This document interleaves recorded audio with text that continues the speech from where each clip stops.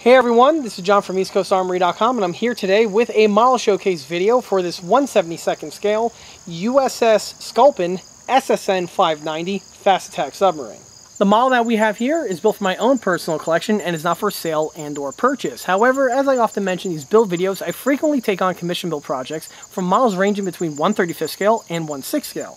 However, those building services are only offered for tanks and other armored fighting vehicles. This being a 1/72nd scale submarine is obviously outside of that window. However, if anyone is interested in contacting me about the other subject matters that I do work in, I can be reached by the following email address listed below, which is info@eastcoastarmory.com.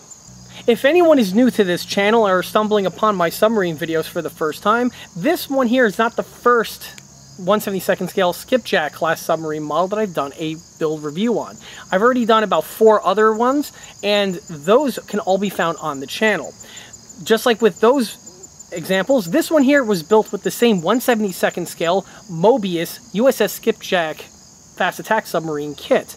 This one here has had several modifications and aftermarket parts added to it to enhance it from the stock kit configuration. We'll be going over these additions as well as just the other aspects of this build in this video. To start this video off, let's take a quick walk around this model. And this vessel here is the USS Sculpin SSN-590. The Sculpin was one of the 6 of the Skipjack class fast attack submarines that were developed by the US Navy in the 1950s timeframe. As I touched upon in other Skipjack class fast attack sub videos, the Skipjack class was a very influential submarine design that was designed in the post-war years by the US Navy. It was the merger of 2 technologies. The first was the nuclear power plant, which was pioneered on by the Nautilus, and the second was the teardrop-shaped hull that was pioneered by the USS Albacore. By fusing these 2 technologies together, the US Navy for the first time had a submarine that was optimized for underwater propulsion and had terrific handling and underwater performance while having the advantages of the nuclear power plant, which meant that this submarine was a leg up from previous subclasses and also was a leg up compared to what the Soviet Union was designing at the same time. This submarine design would be the template on how the Navy would build their nuclear-powered submarines from this point onward. And basically, even up till today, you take a look at the current Virginia class or the other proposed boats that are on the drawing board, and they still utilize the exact same design concepts that were pioneered back in the 1950s by the USS Skipjack class family. The Sculpin was laid down on the 3rd of February of 1958 at the Ingalls shipbuilding plant in Mississippi. The vessel was completed and commissioned into the U.S. Navy on the 1st of June 1961. The vessel served with the United States Navy all the way up until 1990. The name USS Sculpin was actually chosen in honor of another boat of the exact same name that saw service during World War II. Obviously, that earlier iteration was a diesel-electric boat, but sadly, that was one of the 52 boats that were lost during the war and was sunk by the Japanese. Throughout the USS Sculpin service life, it saw extensive deployments on both the Atlantic and Pacific theaters, and by the time the vessel was eventually retired in the 1990s, it saw its fair share of the Earth's surface, from operating in the waters around Asia to operating into the Mediterranean Sea region. Throughout this time, the vessel was continuously updated and upgraded with various refits in order to keep the vessel up to date with other technologies that were being fitted to the other US submarines of this period.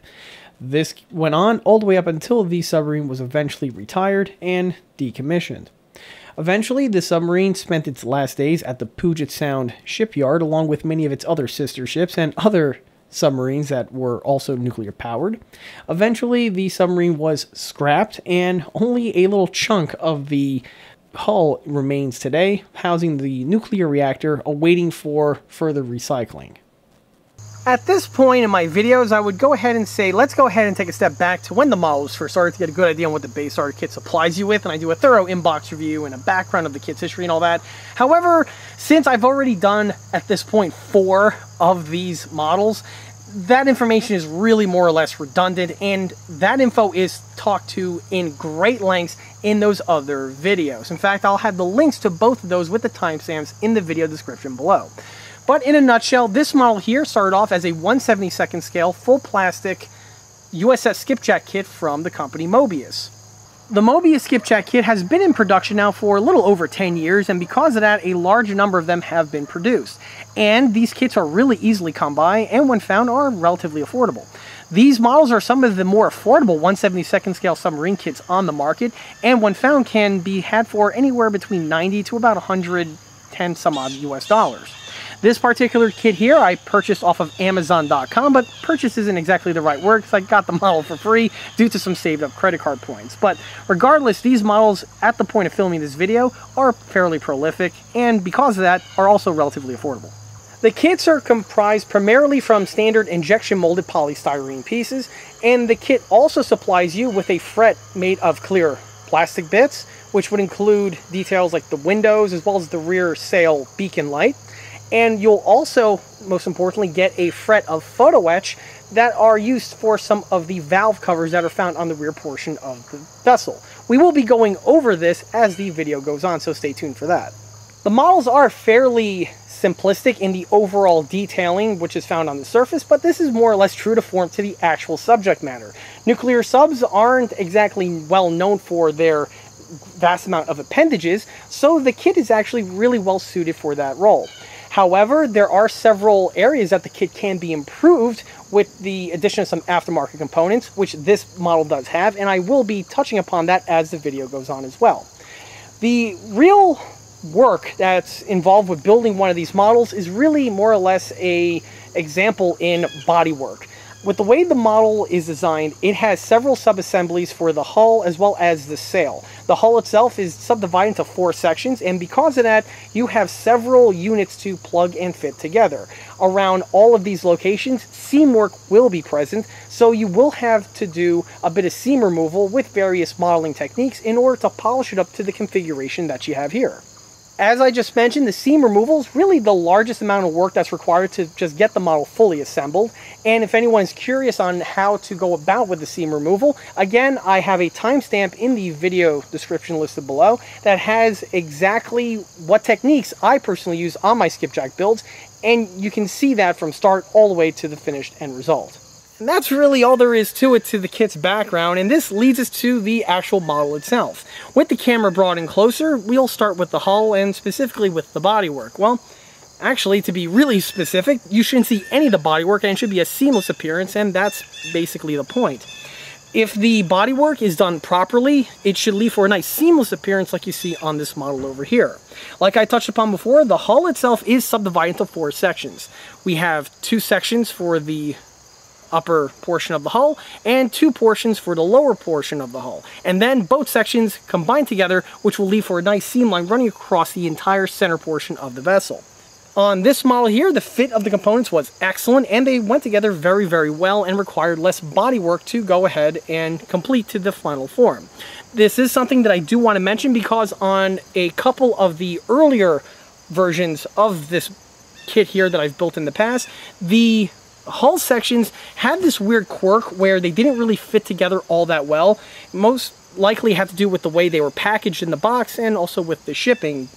Those models, obviously, they were still able to be fully assembled, but did require a little bit more coercion by the builder in order to properly jig everything, let the adhesive set, and then that will allow you to continue with the remainder of the build. For this example and another previous example that I've built, that wasn't the case. The sections were the appropriate size out of the box. Very little, if any, coercion was needed, and the section just went together without any problems, which of course is a nice, happy feeling for all involved. Even though the sections went together without any issues, that still does not change the fact that some bodywork is still going to be needed because of, again, just the natural seam lines that are going to be present.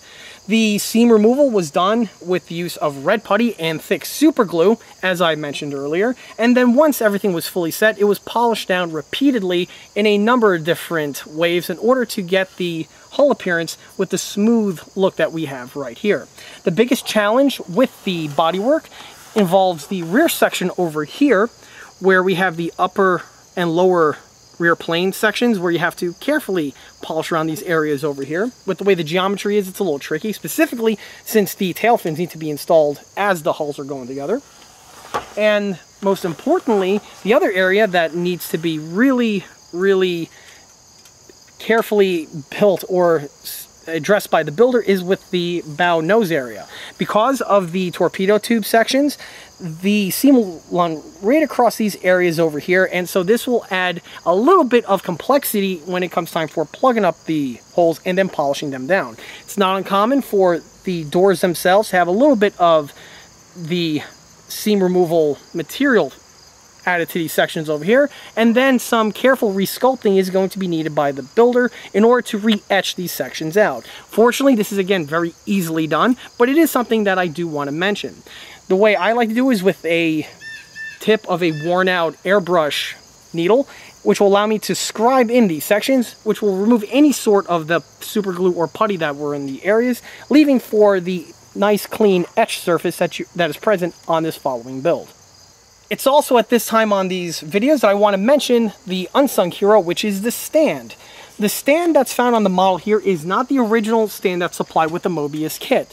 The stand that's supplied with the kit is this plug-on type stand, which is something that does hold the model very secure, admittedly. However, one thing I don't like about it is that there are two large holes that are molded into the bottom portion of the lower hull for the units to plug into. Some people may not have a problem with that. However, me personally, I don't like the way that stand method is incorporated, specifically since now you have permanent modifications made to the hull. On the model over here, those plug sections are amputated and are polished away with the bodywork with the same techniques that I mentioned earlier, and a new stand was made in place. The stand here is made from the same units that I touched upon in the other videos, which it's actually a recast of the Revell 1/72nd scale USS Gato stand, which again I want to say is an excellent submarine stand. And basically consists of this, or I should say these two sections here, which are resting copies of the Revell one. And then I go ahead and add two PVC tubes to the two sections over here, which hold the unit together nice and securely. It's a simple stand, but most importantly, it cradles the skipjack absolutely perfectly. You may notice that I went ahead and added blue painter's tape to these two sections where the hull makes contact with the stand, and this is done just to prevent any sort of paint scraping or scratching to the hull itself where it makes contact in these areas. Some people tend to want to use a rubber type material for this, but you have to be careful because in some occasions the rubber can have a negative effect on the paint and actually wear it out. A Frost King or a pool noodle type sponge assembly can possibly be used, and I have had some pretty good results with them in the past. In fact, more than likely I may upgrade all of the stands on these models as time goes on with this type of system, but this is something to mention in an upcoming video. Outside of the bodywork, everything else on the lower portion of the hull is as per the kit. Here you can see the two photo etch components that I was touching upon before. They are bent to match the curvature of the side of the model and then just secure on in place with regular super glue. They install very, very easily, effortlessly, and once fitted in place, really give a nice little bit of detailing to the rear portion of the submarine. Another thing that I like to do is to drill out several of these vent holes that are integrally molded to the side of the model. It's a nice way to, again, add a little bit of extra detailing without having to do all that much real effort. All the way to the rear takes us to the propeller, and this is the kit propeller, and you can see it's been painted and weathered to match the remainder of the submarine's lower section weathering. On this build, I went with the earlier pattern of kit propeller as opposed to the Iron Bottom Sound 3D printed shark fin prop because for the era that this submarine is being represented in. This version of the Sculpin with this sort of color scheme on it would have originally had the 5-blade prop, or at least that's what I was able to ascertain from several of the clues that I was looking at when I was researching this vessel. The kit prop is actually very nicely done. It goes together very well. It is a two-piece assembly, so there is a little bit of seam work to contend with in between the blades, but this is very easily polished away with a couple needle files and some thick super glue. The only real reason why I would ever swap out the kit supply prop would be if I was rendering a Skipjack class submarine from the later service usage, where by the mid to late 1960s, all 6 of the Skipjack class submarines had these propellers replaced with the Shark Blade one in order to improve underwater performance and, more importantly, to give the submarine a quiet noise signature compared to the earlier style propeller that we have here. The Other reason why anyone out there would want to change out the kit prop is if they are trying to radio control this model, and in that case a metal prop would probably be a better fit. However, if you are going to swap out the prop, you want to be keeping in mind the weathering. A lot of individuals out there like to have a weathered submarine like this one here, but the propeller is nice and shiny brass. Obviously, this is something that's very anachronistic, and if you are going to swap out the prop, make sure that it blends in with the remainder of the weathering, much along the lines as you see it here. Of course, while on the rear section, I might as well mention the zinc plates, which are kit supplied. They are very nicely rendered with the way the kit is, and just get installed without any problems. One thing that I do want to mention though, and this is something I've learned from the other Skipjack class subs, is that when it comes time for fitting these pieces in place, the tolerance on the pegs and the matching holes are a bit on the snug side, specifically if you add these components after the model is fully painted, like I do, for reasons that should be pretty clear. Obviously, painting these components off the runner and then mounting them to the submarine after it's completed is an easier avenue, as opposed to trying to paint these after everything is fully secured on the model. Well, if you're going to do this, this is obviously one that simplifies the painting and weathering quite a bit, but the holes tend to be a little bit on the snug side due to all the layers of paint buildup. One thing that I like to do is with a Dremel or with a pin vise or possibly a needle file, just to remove a little bit of material from those sections, which will allow the clearances for these pieces fully painted to be installed without any sort of extra coercion necessary. Also on this area over here, you can see the little manhole cover, and I went ahead and add the little flush-mounted fastener detailing, which is something that is going to be mentioned on a few other sections of this vessel, and it's something I like to do on all my Skipjack models because it gives extra added detailing, and it would be present on the real unit. On the top fin over here, you can see the addition of the iron bottom sound rear taillight beacon. The original kit does have this bit of detailing integrally molded on. The geometry is okay, but it does leave some room for improvement. Also, on the kit one, it's actually made out of standard opaque plastic, while obviously the real lens would have been a clear dome. With the iron bottom sound Skipjack accessory set it supplies you with this piece is an HD 3D printed material piece, and because of that, it's naturally translucent, which once fully painted and installed to the model gives some very nice added realism and extra detailing to the piece in comparison to the kit supplied one.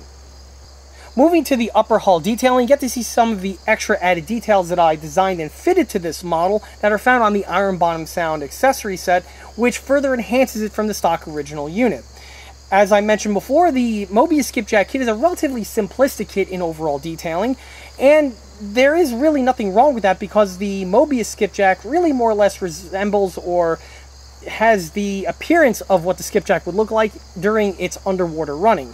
And this would be with all of the external appendages folded up. But one way to add some extra detailing to any nuclear submarine is to render it like I've done here with all of these fittings in the exposed state. And here we have, starting with the rear tie-down. The rear tie-down is the iron bottom sound HD 3D printed component, and here you can see what it looks like once fitted in place. The kit does have almost all of these locations integrally molded into the upper portion of the hull, because again, it mimics them in the retracted state, so the panel lines are present. What's great about this is that this gives you exactly the correct locations where to fit on the corresponding details, and it does remove a lot of the guesswork. For the front and rear tie-downs, you do need to remove that section of plastic that's molded in, but again, since the panel lines are present, it gives you the perfect outline to basically, lack of a better term, color within the lines. This is done with a Dremel and a needle file, and after a few passes, you'll have the right amount of material removed, and this will allow the insertion of the iron bottom sound component. Moving forward takes us to a similar detail in terms of its installation, and that would be the detailing for the escape trunk hatch that's found on the rear, and there's another matching one found on the front. This is another iron bottom sound component, and it's supplied with this set.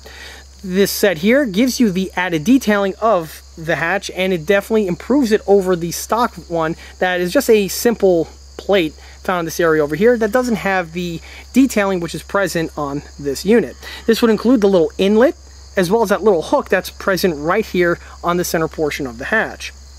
The way this unit is installed, of course, is you amputate the original one, and this unit gets installed from underneath. The piece does have a little plate integrally printed to the bottom, so it self-levels. Basically, once the appropriate material is removed, you just glue this unit from underneath. It goes into its appropriate location and it bounces out without having the builder need to self-level or adjust the unit to make sure it's nice and straight. It just drops right in, and within a few seconds the installation is completed. While on this area over here, I do want to point out the little 4 hooks that are present in these areas. These, I believe, are for a rescue bell to be fastened in place in case there's an emergency. The crew can board onto this unit and then be hoisted back up to safety. Well, this little bit of detailing is present on the Moebius kit, but like I often mention, the details themselves are not included. The little hole indications are present for where the hooks got to go, and they are to scale. However, the hooks themselves are not found with the model. Real simple thing to correct. All you got to do is drill out these areas here with a small pin vise and then fabricate brand new half-round hooks out of some thin floor wire. Once bent to shape, they get inserted into these 4 locations and a matching 4 on the front, and you're good to go. And the model now is more detailed because of that. With the hatch out of the way, you can see the remaining details, such as the flush-mounted fastener holes present on all of these little hatches found in this area on the rear. Again, done with a pin vise, just a small little shallow divot drilled in, and then you're good to go. Here you get to see the rear roller, as well as the other tie downs, again in their deployed state. On the roller itself, with some silver paint, I went ahead and added to these middle sections because obviously this is where the rope would be constantly spooled up and paint would wear off on these locations quite quickly and quite frequently. So by adding a little swipe of silver paint there, it does give you a little bit more added realism. While on the topic of added details, you can see the small little eyelet added to the center portion here of the escape buoy. This again is a bit of detailing that is present on the real example but is omitted on the Moebius kit. Fortunately, it's really easy to fabricate with a small little Dremel bit, a pin vise, and a little bit of floor wire, not to mention a small little plier just to bend it to shape. While on that note, I want to mention that the exact same detailing is also present on the marker buoy that's found on the front bow section of the submarine, which you'll be seeing momentarily. Moving forward still takes us to the very iconic rear bit of detailing found on the extended portion of the Skipjack sail. On the real vessel, this is actually a shroud and a cover for the induction and the exhaust manifold for the diesel engine. Of course, the Skipjack is a nuclear-powered submarine, but that does not mean it doesn't have a backup diesel engine on board. Well, just like with any submarine with a diesel power plant, it needs an exhaust and an air induction present in order to keep the thing running.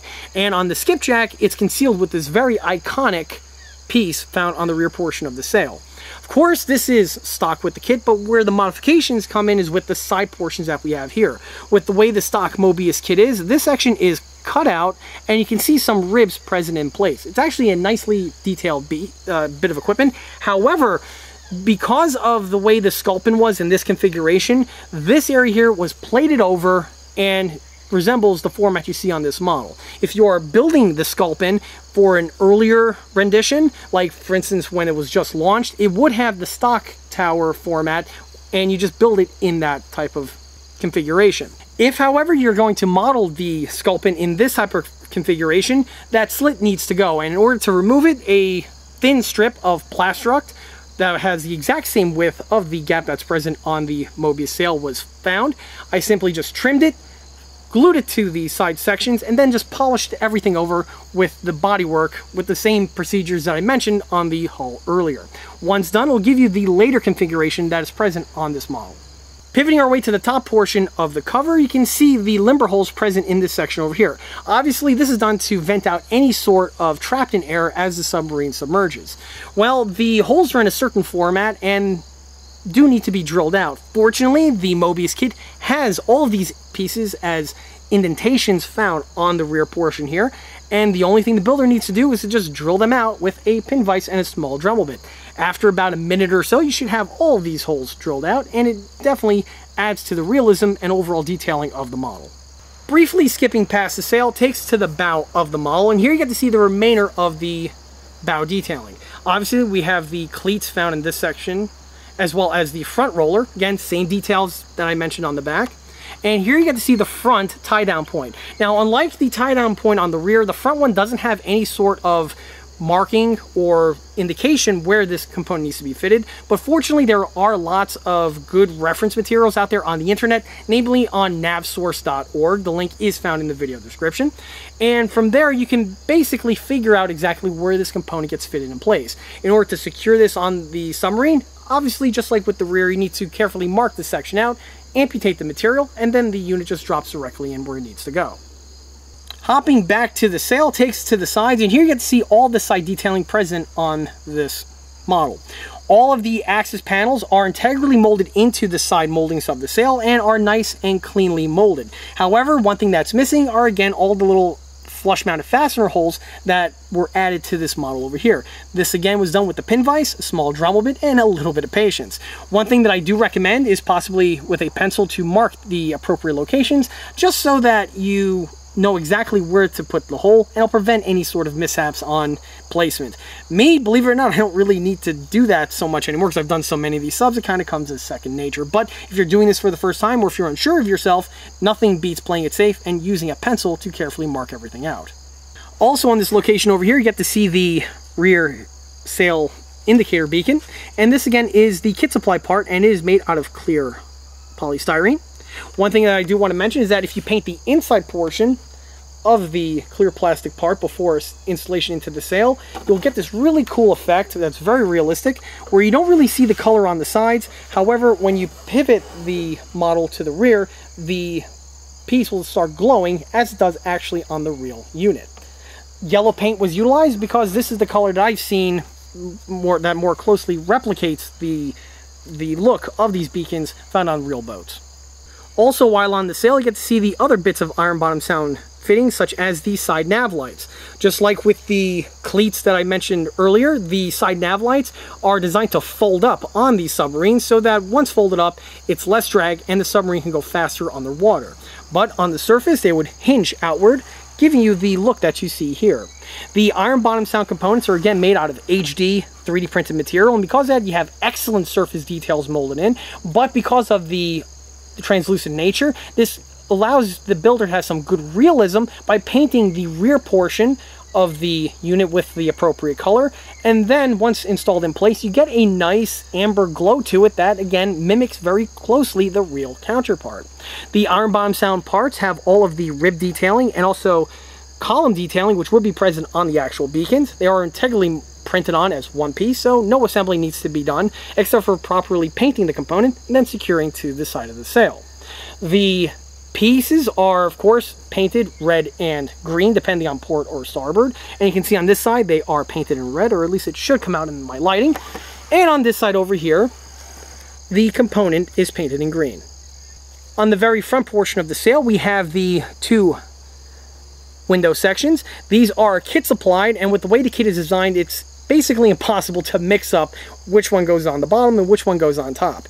The clear bits are installed with Elmer's white glue as a common trick that I frequently mention in these videos. If you use any sort of a permanent plastic melting type adhesive like some sort of a model cement or even super glue, this can lead to some problems. Specifically, if you're installing in place, you may get a smudge on the window, and obviously this can destroy the clear plastic nature of the window.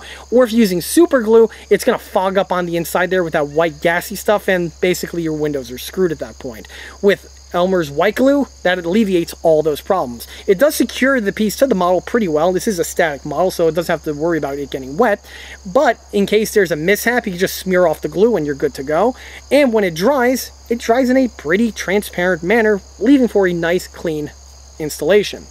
On the front portion here, you get to see the addition of the iron bottom sound siren, or that's what we call it on tanks. On these vessels it would be the horn, and the horn is a bit of detailing that just gets fitted in place and hopefully gets into focus. It just drops directly into the kit hole that's present on the model. The model just has a hole in this area over here with no other detailing present, so by just dropping the IBS piece in place, you get that detailing that is emitted. Also, you'll see that there's a little guard found in the front section over here. This is a bit of detailing that I typically add to all of my Skipjack models because it would be found on the real vessel. This is made on a thin piece of floor wire that's flattened with a hammer, cut the shape, and then just secured to this location right here. Once done, extra detailing is then added to the model. Of course, the sail is a 2-piece assembly. Actually, it's a 3-piece assembly, so you're going to have some seams to deal with on the entire length where the two halves meet on the front and also the aft. But on the top portion, it's just one teardrop shaped item that drops in. So there's going to be another seam running along this portion over here. Again, very easily polished away, and once done, it leaves for some good results. The last bit of detailing to mention is the array, and the exposed array on a submarine model is just as important as exposed landing gear on an airplane. It gives you a lot of detail and a lot of focal points to your build. The array found on post-war and contemporary U.S. submarines is in the following format.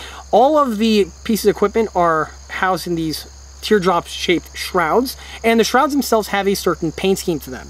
The main base coat is a light primer gray of one flavor or another, and then there's always some sort of a camouflage applied to it, either in dots, blotches, or squiggles. And to add even more variation, you can have different types of applications. Some renditions, these are sprayed on with a spray gun, while I've seen other examples where they're just simply hand painted on with a brush. Either way will be acceptable, and just depends on the builder's discretion, and also if the builder has some good reference images of the exact version of the boat that they are building. For the model over here, I went with the airbrushed, or which would be on the real one, a spray gun type blotch setup. The blotches are to me a Panzer gray, and the light gray, or which would be a primer gray, is actually my own mix that I made from, to me, a Kerr gray that I added some white to it to lighten it up, giving it more of a primer, equipment gray primer look like you see here. The top portions have been painted with the same color that I used for the remainder of the superstructure, which I'll touch upon momentarily. And while on this section here, I do want to, of course, mention the material of tubes for both of the periscopes. And as I mentioned before, I've seen several real submarines where this is the case. On the attack scope, the periscope tube itself is a bright chrome type coloring. However, on the opposite scope here, it is more of a dark brown type silver coloring. For this example, the chrome color is just your standard off-the-shelf silver spray paint, while on this one here I took Vallejo silver, added a few drops of flat black to it, mixed it in, and that gives you the color change that you see present on this model. And the final bit of detailing on the array was saved for last, since my favorite bit, and that is the snorkel induction detailing. Like I mentioned before, the snorkel induction is used for the diesel engine, and on the model over here, the stock unit was replaced with the iron bottom sound component. The IBS one just gets fitted onto the shroud once the original kit unit is amputated. The IBS one has far better detailing in comparison to the kit original, and it gives you the added detailing of both the induction section as well as the exhaust section. The exhaust section is housed in this vented shroud, and you can even see the hollow exhaust tube found in the center. On the induction portions, they have their appropriate funnel detailing in a baffle type design, and on the top portion you can see the indicator light present. The IBS set contains two patterns of lights, an early pattern and a late pattern of Grimes light, and again they are made in the same HD 3D printed material, which leaves for the same translucent effect that I touched upon on the other beacons. Once fitted in place, you can greatly see how much it improves the detailing over the stock original counterpart. And that's it for the detailing, and this brings us to the paint and the weathering. And for this model here, I went ahead and painted it very differently compared to some of the other Skipjack renditions that I did previously. For this one here, I was actually influenced by a couple real hidden images or video clips of the real USS Sculpin that were filmed of this vessel in the mid-1960s time frame. I actually have the links to both of the videos that show this exact vessel in this configuration in the video description.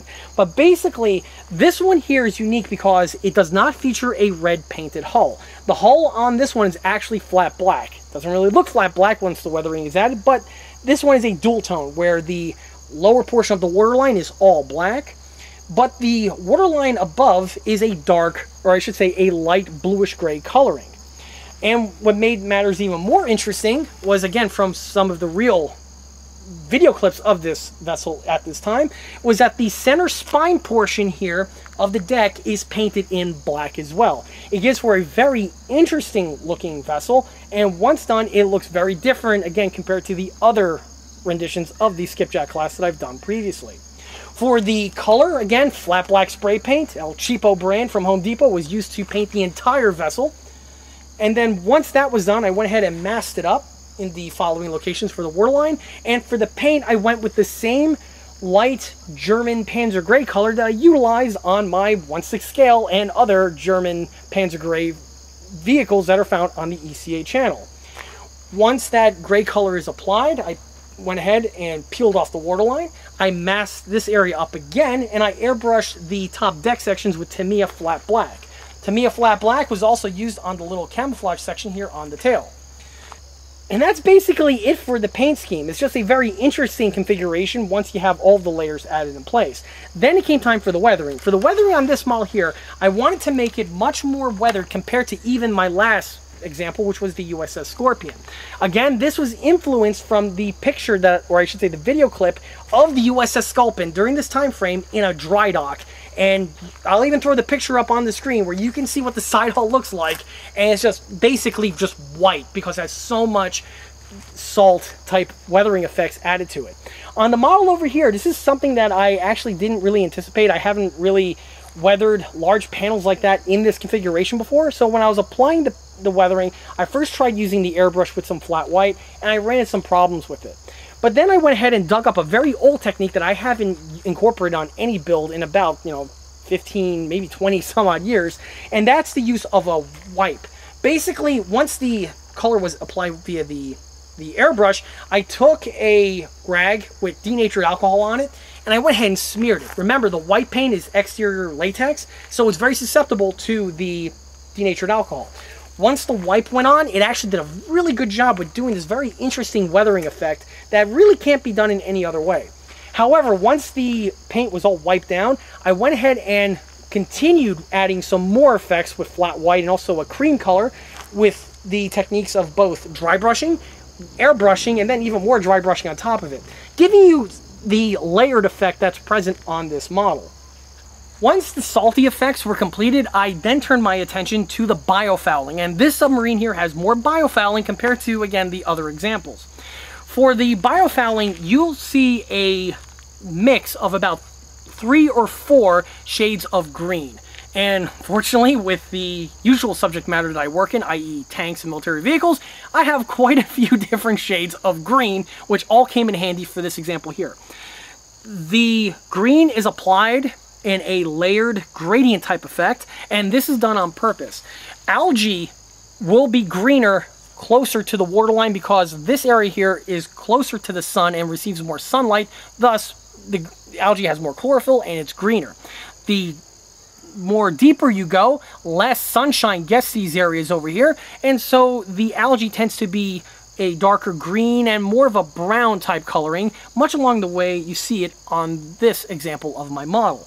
The green gradient was done, again, via the airbrush. However, the top portion green over here was done with the dry brush, giving you the carpet effect, as I like to call it, found on the areas directly close to the waterline. Obviously, the exact same type of weathering techniques were done to the rear tail fin over here because obviously this would stick above the waterline. And if you look closely, you can see the weathering effects also present on this top portion of the tail that would receive quite a bit of extra sunlight. The remainder of the weathering on the superstructure was all done via the airbrush and was done with my usual techniques of counter shading as well as washing. I don't really use filters so much on submarines, but definitely you can see a little bit of the wash going on, which lightens up the color, and that works well with the counter shading. For extra effects, I use a paintbrush, and you'll see that with the various salt streaks and also rust streaks that are present on the upper extremities. And obviously on the exhaust manifold, you'll see several exhaust weathering effects added to this location over here, all done via the airbrush in the same method that I touch upon in my tank videos. The last thing I want to mention are the markings. For the USS Sculpin in this configuration here, it actually has the most amount of markings compared to some of the other Skipjack class subs I've built in the past. On this version, you'll see tower, or I should say sail numbers, right over here in the typical location. However, you'll also see that it has hull matching numbers right here on the front portion. This was seen on several other US submarines from this period. One notable example, of course, would be the USS Thresher. In addition to the numbers, you'll see the draft markings on this portion of the hull, which is a bit different compared to some of the other renditions of skipjacks I've done in the past, where they tend to be closer towards the center portion. Now, what's interesting is that in order to build a sub in this format, you don't have enough markings to do so, in that you don't have enough numbers because the kit only supplies you with 3 numbers for each boat. You have 2 for the sail and an extra, I guess, as a emergency case.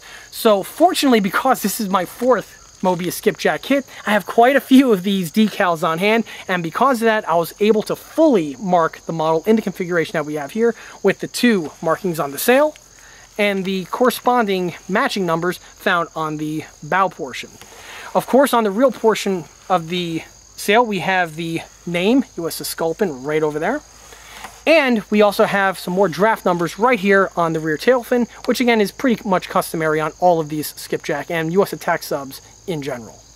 All of the markings are your standard water slide decals, and fortunately the markings that are supplied with the Moebius kit are excellent. They went on without any sort of problems, but more importantly, they sealed on very, very well with the VMS matte varnish. The entire submarine, from bow to stern, top to down, was covered in the VMS matte varnish. Obviously it was applied with an airbrush, and you're going to use a decent amount on a vessel or a model of this size.